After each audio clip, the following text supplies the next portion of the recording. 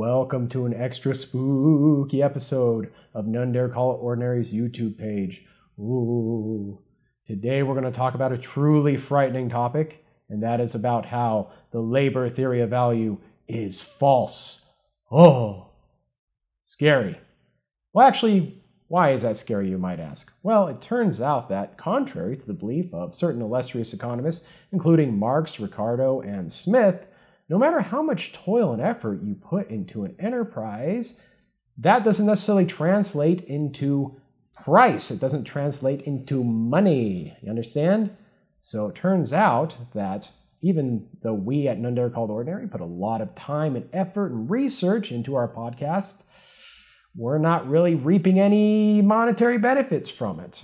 And that's why I got to come to you guys today to tell you we are in trouble. We're in so much trouble, in fact, that a dead con woman cult leader named Sherry Shriner, who we covered in the last episode of None Dare Call It Ordinary, is outperforming us with patrons on Patreon. That's right.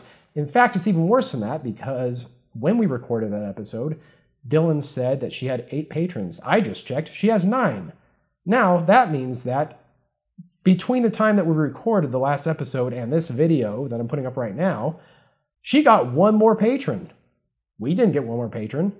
That sucks. She believes that Nazis were given UFO technology by Aryans in the ancient Hindu city, or actually imaginary Hindu city, of Shambhala. Okay? She believed, or purported to believe, that Eisenhower was given alien technology by gray aliens, and apparently the gray aliens could abduct people as long as they submitted a list of the people they abducted for government review.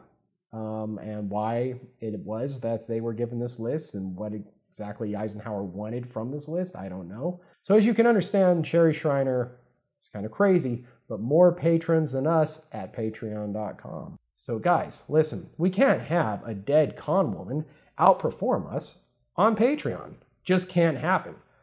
Now, again, like I was saying, well, labor theory of value is wrong. What works? It's based on supply and demand and marketing. Right now, Sherry Shriner has superior marketing to us. I got to up it right now with the spooky theatrics and atmospherics in order to drill into your head, which, by the way, kind of goes along with the next None Dare Call It Ordinary, kind of a hint there. Point is, I got to let you guys know that we have to beat her. We got to get at least 10 patrons now, okay? And for all we know, by the time you've seen this video, she's got another patron. And we can't have that, okay? We cannot let a dead con woman outperform us on Patreon. We can't cover operating expenses. We're going to have to work 9 to 5 jobs and not be able to deliver the kind of content that you like. And I know that you guys like this because you're subscribed to this channel.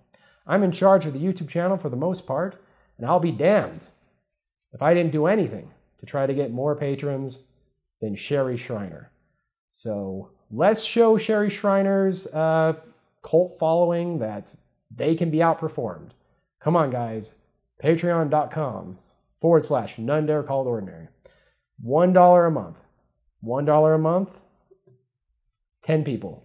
We can do this. We can do this. Goodbye.